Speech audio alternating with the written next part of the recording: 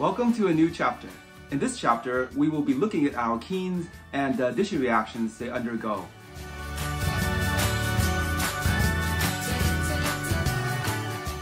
We will be breaking the reactions into 3 videos. In this video, we will first start by broadly introducing alkenes and discussing the addition reactions. We will then dive into our first reaction, which is the hydrohalogenation. Finally, we will end our video with acid-catalyzed hydration. Addition reactions are very important in material science. As you see here, synthetic material made from polystyrene, like this PVC, or styrofoam cutleries, are made from addition reactions of molecules derived from petroleum. So this group of reactions is characterized by the addition of the X and the Y group across the double bond. And in this process, a pi bond is broken, converted into 2 new sigma bonds, one connected to the X, the other connected to the Y. So in this video and in the subsequent videos covering this chapter, we will look at many addition reactions, and we will classify them by what is the X and the Y that is being added. We will look at hydrohalogenation reactions where we're adding an H plus X, and in this case an X is a halogen, either that be chlorine, bromine, or iodine. We can also add an HOH across that double bond, and HOH is essentially water, right? So that type of reaction is called hydration. We can simply add 2 hydrogens across that double bond, and if you do so, that's called hydrogenation. Instead of adding any hydrogens, we want both of those groups to be halogens, then we have done halogenation. And in particular, we're adding 2 chlorines or 2 bromines across that double bond. Similar to that, instead of adding 2 halogens, we add only 1 halogen, either chlorine, bromine, or iodine, and then an OH on the other side. That would be called halohydrin formation. And then lastly, if you want to instead add 2 OHs across that double bond, we will call that dihydroxylation. And so you can see that alkene is very reactive to many different molecules, as you can see from the many different addition reactions that are observed. And so what makes that alkene so reactive? And remember how we discussed pi bonds are centers of high electron density? Because it is a source of electron, that pi bond can serve as either a nucleophile or even a base. If that pi bond is attacking a proton, we call that it behaving as a base. When that pi bond attacks an electrophile, we call that a nucleophile. And in fact, all of those addition reactions either is the result of the alkene acting as the base or as the alkene acting as a nucleophile. Again, re-emphasizing the motif in organic chemistry that you have positive attracted to negative, right? A region of high electron density is attracted to a region of low electron density. So a nucleophilic center will have a high reactivity with an electrophilic center. So before we go into the chemistry of it all, let's take a step back and take a look at where you can find alkenes in nature. And this functional group is found in various molecules, ranging from a molecule found in roses that is responsible for its fragrance, to all the way to it being a part of the sex pheromone of the common housefly, to being found in cholesterol. Notice the difference between the cholesterol and the other 2 molecules is that this alkene is part of a ring. So alkenes can also be found in rings, just like in this molecule, limonene, the smell of oranges, the alkene is within that 6-membered ring. And as alluded to in the introduction, alkenes has a heavy presence in industry. The 2 heavily used molecules, ethylene and propylene, both derived from petroleum, can be used to make a plethora of molecules, like some molecules you are familiar with, like acetic acid, acetone, isopropyl alcohol, or to the plastics that we talked about earlier, the polyethylene. Alright, now let's take a further look at the reaction itself. And as we have referenced in the beginning of this video, the addition reaction we learned in this chapter is basically the reverse reaction of the elimination reaction we learned in the alkyl halide chapter. And in fact, these 2 reactions are at equilibrium.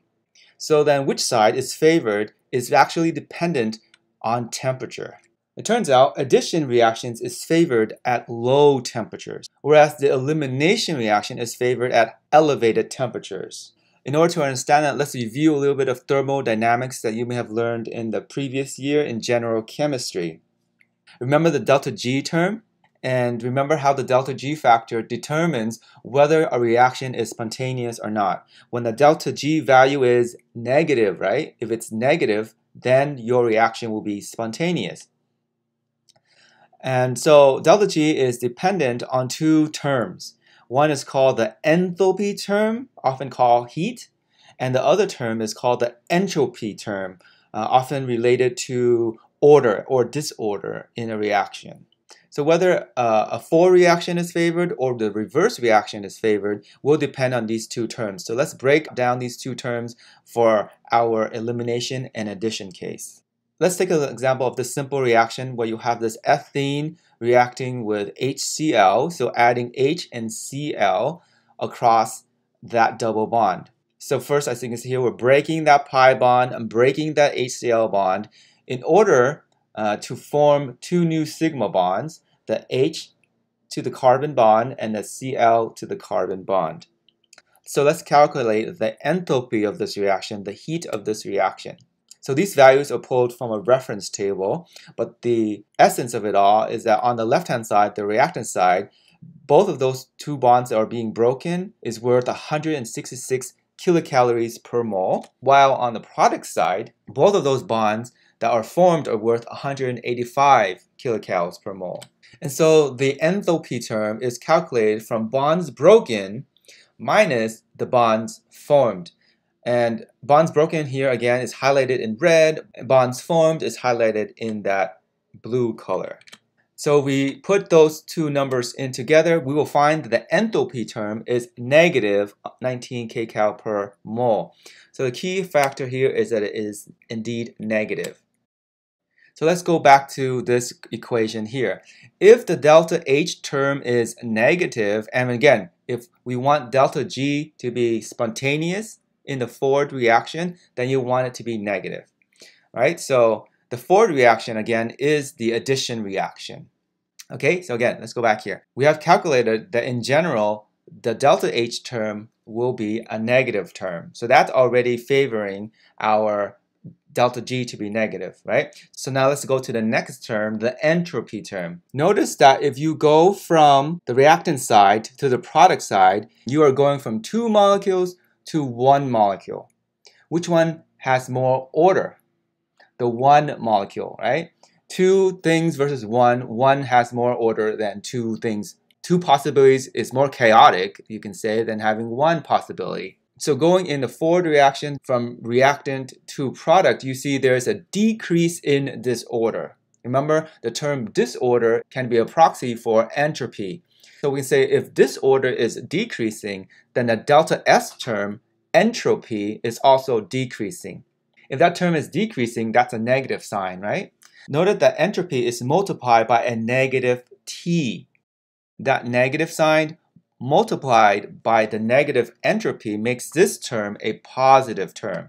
Remember again that this was a negative term, but then this is counterbalancing it out. This positive is counteracting this negative. So really, it really depends on temperature, right? Because this temperature can magnify this term. Let's say if this temperature is very small, then entropy term is insignificant. Therefore, enthalpy will determine whether this reaction is going forward or not. And since enthalpy is negative, then the forward reaction is favored. Now, if temperature is very high, then it will magnify this positive term. If it magnifies this positive term so much, it will dwarf this enthalpy term. Then delta G will be positive. Then the forward reaction is not favored. Or in other words, the reverse reaction, the elimination, is favored. So you can see here at lower temperature, it favors the forward reaction, the addition reaction, and at higher temperatures, it favors the reverse reaction, in this case, the elimination reaction. Alright, now that we are more familiar with alkenes and the addition reactions that go, let's now start discussing actual reactions. So our first one we will take a look at is hydrohalogenation, adding a hydrogen and a halogen across that double bond. So for example, if we have this alkene, we add HBr into the mix, you will form this alkyl bromide product. Notice that this alkene is symmetrical, so that Br can go on the left or on the right hand side and it will be the same molecule. However, there are circumstances where you will have an alkene that is not symmetrical. In that case, where does the halogen go? So let me introduce some terminologies for you here. The carbon that is a part of that pi bond, we call that the vinylic carbon. So those are the vinylic positions.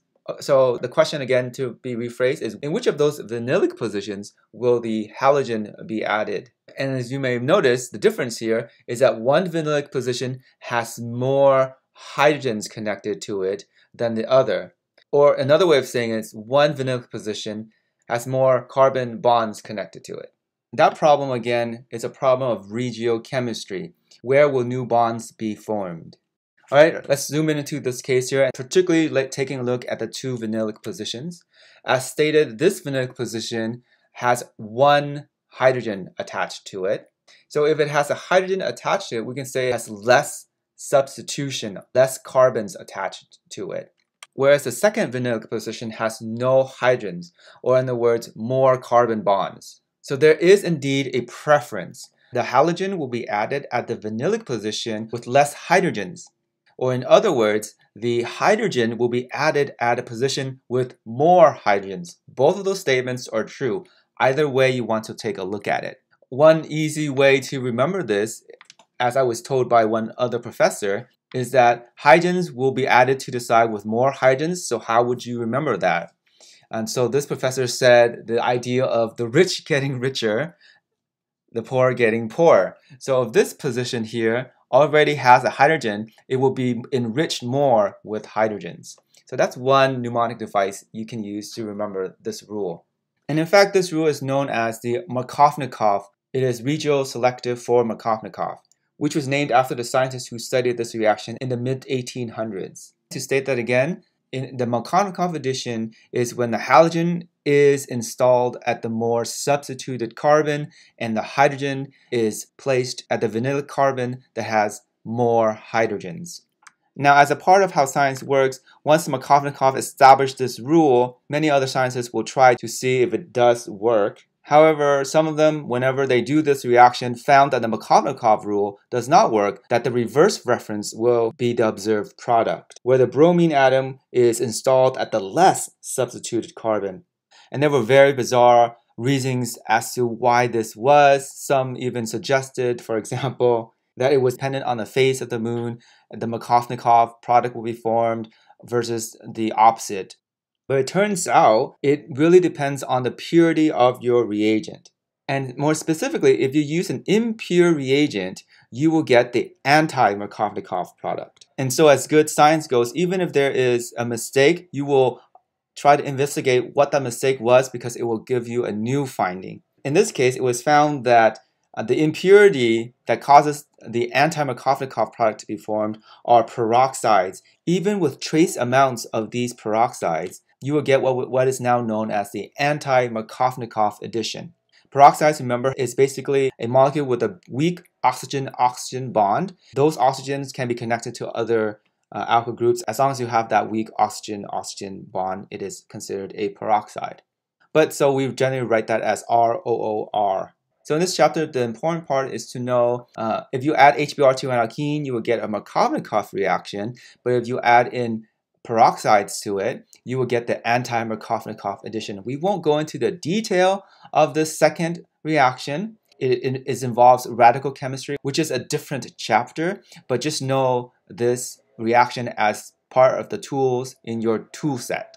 All right, let's now go to the whiteboard to draw out this mechanism. So again, we have the alkene is our nucleophile. So you have to draw the arrow starting from the alkene towards our proton here. So in an acid-base reaction, grabbing that proton and therefore breaking the hydrogen-bromine bond. So draw the arrow from that bond ending at the bromine atom, giving us the intermediate. So the hydrogen will be added to the side with more hydrogens. So it's going to be added to the right-hand side. Remember, because there is a hidden hydrogen that we don't always draw out. So that's the Markovnikov preferred position. So remember that this pi bond was broken here so that it only has 3 bonds left. Because of that, this is a carbocation.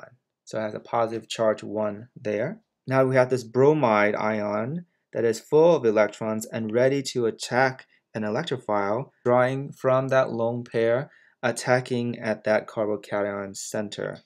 This then will give us our new bromine molecule. So you can draw it like that, but remember that hydrogens don't have to be drawn in necessarily, so you can also just simply leave out the hydrogens and draw the product like so.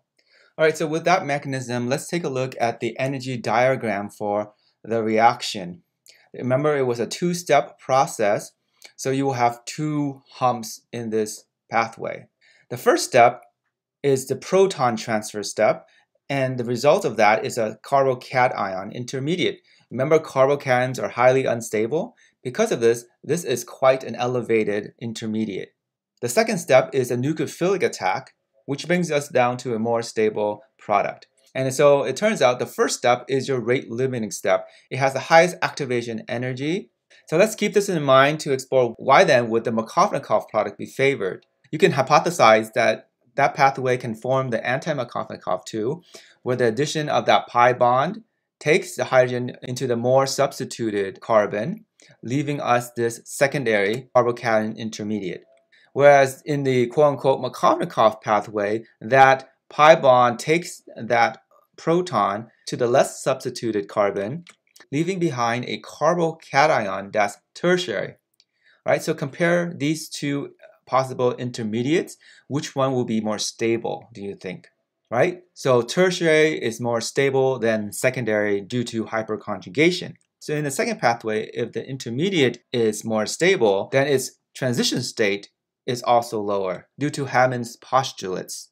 And so because the tertiary carbocation intermediate has a lower energy pathway, it is the preferred pathway, which explains why the Markovnikov product is favored. So again, in summary, the Markovnikov product is favored because it goes through a more stable carbocation intermediate, lowering the activation energy of its rate determining step, that first step of forming the carbocation, and therefore making it faster and the more preferred pathway. Now that we got the regiochemistry out of the way, now let's take a look at stereochemistry. And let's take a look at this example here. When you have this alkene that is not symmetrical, and you add HCl across that double bond. Okay, so again, regiochemistry tells us that the Cl will be added at the more substituted vinylic position as seen there. But notice once the chlorine is added to that position, that becomes a chiral center. If that chlorine is coming out at us wedged, then it would be an R enantiomer, whereas if the chlorine is going away, it is the opposite, so it is the S enantiomer. And it turns out both of these enantiomers are formed in equal amounts. So why is that?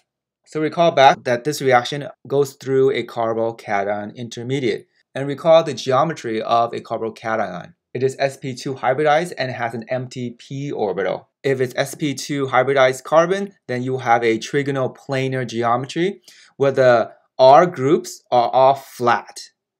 R being hydrogens or carbons, right? If it's flat out, laid out like this, and the p orbital is orthogonal, so 90 degrees away from that plane, then the p orbital has a lobe above and below that plane. Remember, the empty p orbital is where it is lacking in electrons. So that's where the nucleophile will attack. So if you have a nucleophile that attacks from the above, you will form this molecule. Whereas the same nucleophile, if it attacks from the bottom, you will form this molecule. And it turns out these 2 molecules are mirror images of each other, but they're not superimposable. So therefore, we have formed what is known as enantiomers. Notice that the top or the bottom orbital has equal access, so that's why the molecules will form both molecules in equal amounts. In that case, we get what is known as a racemic mixture. So let's go back to this example here. Does this product have enantiomers? Notice that Since the bromine is added to that carbon and that carbon is not a chiral center, you will not be creating a racemic mixture. So two enantiomers aren't created, just one molecule will be created. So let's do one example here. Draw the mechanism and predict the major product of this reaction. So if I'm going to draw the mechanism, I'm going to clearly draw out the HBr bond, since that's the bond that's going to be broken. The pi bond attacks the proton, grabbing it and therefore breaking the hydrogen bromine bond. All right, so remember the hydrogen will be added to this position, so giving us our carbocation there, followed by the addition of this bromine via nucleophilic attack towards the carbocation. Okay, so we have this as our final product. And again, because chiral centers aren't created, there's only one product.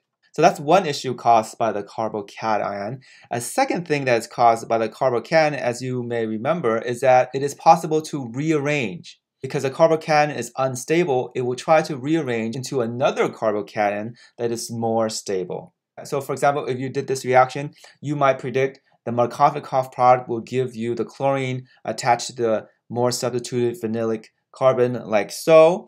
But it turns out this is also another product. This is what we call the rearrangement product. And it turns out it is the major product, 60% versus 40% in this case. So let's go to the drawing board here to see this mechanism at work. You have a pi bond, so it's going to do a base attack on that proton, breaking that HCl bond. Okay, so that hydrogen will be added here, giving you a carbocation.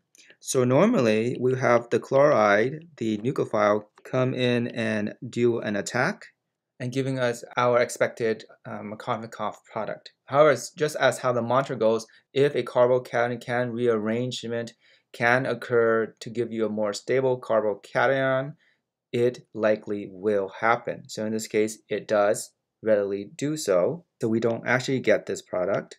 What we get is the first rearrangement.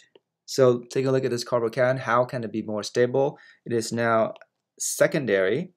So what's better than secondary is tertiary. So how can we make it tertiary? Notice that this right here is tertiary.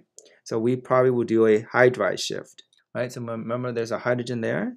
So if we draw it doing a hydride shift, so remember that there was already a hydrogen back there. So it's just simply a neutral carbon now.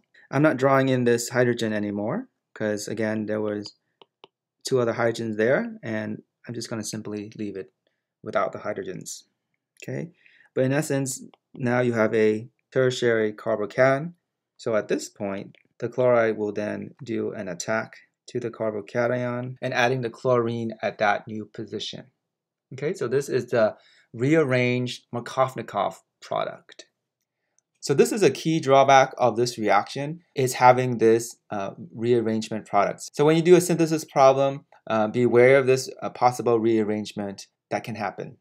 So that wraps up our first reaction, and in that reaction we learned how to pay attention to regiochemistry and stereochemistry, which is going to be a theme of most of the reactions going forward in this chapter.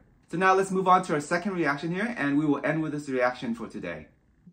The overall theme of this addition reaction is adding a hydrogen and an OH across the double bond, and HOH again is water, right? So this reaction is also known as hydration. And there are actually many ways of doing this. The first way is what is known as acid catalyzed hydration. From the name of this reaction, you know that acid is required. So oftentimes H2O plus is written as your acid. So when you see H2O plus written like that, it is actually shorthand for the reaction with water with a small amount of acid source, oftentimes is sulfuric acid. You could also see it written with water and H2SO4 in brackets like that. It is in catalytic amount or in small amounts. So the rate of the acid catalyzed hydration is very much dependent on the structure of the starting alkene. So now let's compare the relative rates of the following reactions to see the effect of how having substituents on the vinylic position affects the relative rate of each reaction. The first one we have here So we call that relative rate of 1 has basically no substituents. Once you add on one substituent, you notice that the rate has increased by 1,000,000-fold, 10 to the 6th power. If you add a second substituent group, that increases even further by a factor of 10 to the 11th fold. Okay?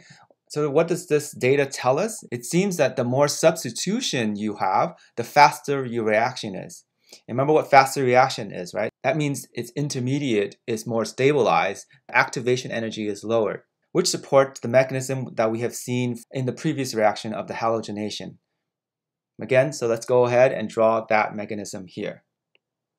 First step is pi bond attacking in a base fashion, extracting that proton, breaking that OH bond.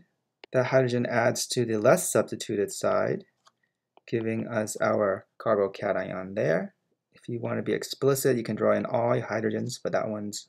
And then so at this stage, you have your water molecule doing a attack, nucleophilic attack. This time I'm going to omit the hydrogens for clarity. Remember that water attacking has 2 hydrogens still attached to it, so you form this oxonium ion. So the last step then is a proton transfer where another water molecule takes away that proton, reforming H3O+, which is why it's called acid catalyzed. So the fact that H3O+ is regenerated means it is a catalyst. It is not consumed in the reaction itself. So again, this is called the oxonium ion intermediate. It's basically when you have like an alcohol-like molecule where the positive charge is on the oxygen. So notice in this reaction it is also selective for Markovnikov, where the hydrogens added to the side with more hydrogens. And it's for the same reason as we saw before, because then it will transition through a more stable carbocation intermediate, the more substituted carbocation intermediate, therefore making the reaction faster, as we just have seen in the data previously. The more substitution that vinylic position is, the faster this reaction is. In any case, at the end of that, you get your final hydration product, which, by the way, what functional group is that?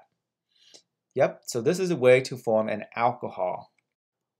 So this brings us back to the reaction we've seen in the previous chapter where you have an alcohol and you make an alkene. And in this chapter, we learned the opposite, where you have an alkene and then you make an alcohol from that. So besides controlling this reaction with temperature, you can also control it with Le Chatelier's principle. Remember that principle learned last year in general chemistry? Well, if you don't, Le Chatelier's principle states that a system in equilibrium will adjust, will change in a way in order to minimize any stress placed upon it. So if we take a look at this equilibrium here, water is actually on the left-hand side. It is on the reactant side. So how do we favor a reaction going in the forward direction? So if we add more water, more reactant, which is the stress, Le Chatelier says if you add that stress, it will try to undo that stress.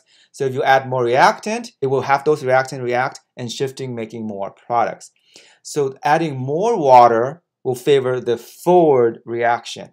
So what does more water mean? More water just means a more diluted sulfuric acid solution, right? Because if you add more water, it will dilute out this reaction.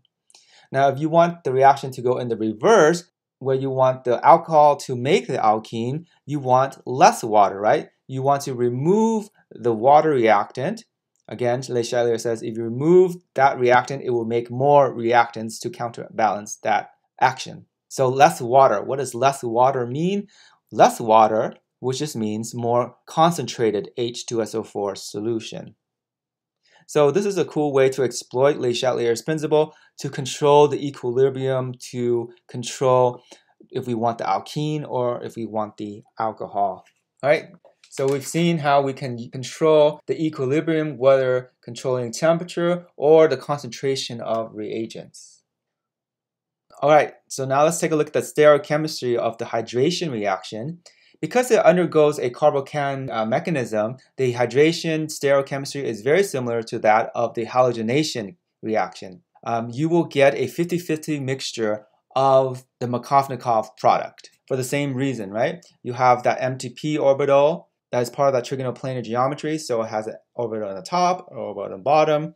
If the water molecule attacks from the top, you get a different enantiomer than a water molecule attacking from the bottom of that carbocation.